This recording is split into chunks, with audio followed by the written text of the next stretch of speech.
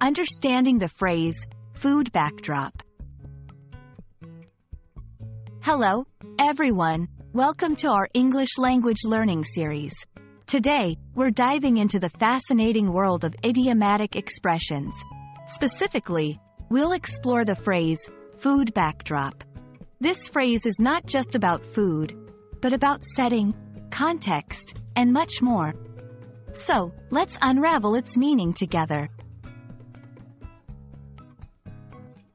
The phrase, food backdrop, might sound simple at first, but it actually carries a deeper meaning.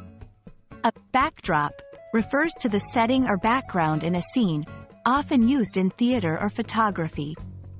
So, when we talk about a food backdrop, we are referring to the setting or environment where food plays a significant role. This could be a cultural setting, a family gathering, or a specific location known for its cuisine. Let's see how this phrase is used in everyday language. For example, if someone says, "The wedding had a beautiful Tuscan food backdrop," they mean that the food served at the wedding was in a style typical of Tuscany, which added to the overall atmosphere and theme of the event. Another example could be, the novel sets a food backdrop of Paris in the 1920s, implying that the food described in the novel helps to create a vivid setting of Paris during that era. The phrase, food backdrop, is about more than just food. It's about atmosphere, culture, and setting.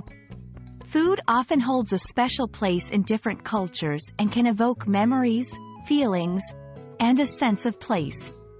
When used in literature, film, or conversation, a food backdrop can transport us to a different time or place, evoke certain emotions, or help us understand a character's cultural background. I hope this video has shed some light on the intriguing phrase, food backdrop, and how it's much more than just a culinary term. It's a way to describe an atmosphere or setting where food plays a central role in evoking a specific time, place, or feeling. Thank you for joining me today, and I hope you found this exploration both insightful and enjoyable. See you in the next video.